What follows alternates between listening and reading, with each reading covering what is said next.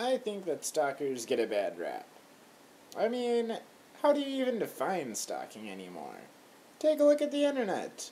You've got all that juicy little information online, people willingly posting it themselves, all their dirty little pictures and their opinionated blogs, and all their stupid friends' comments, It's just all sitting there, begging for you to go and retrieve it. I mean, how can it be a bad thing when everybody does it?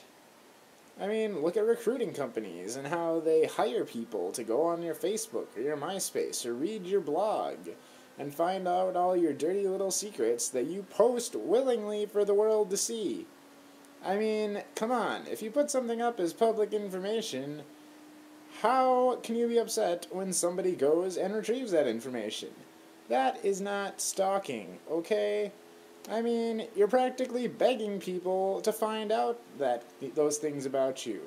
And I just don't get these people who think that, looking up information about somebody that you barely know is stalking. It's creepy. No, it's not creepy anymore, man. It's just the way that things get done in the 21st century. Yeah.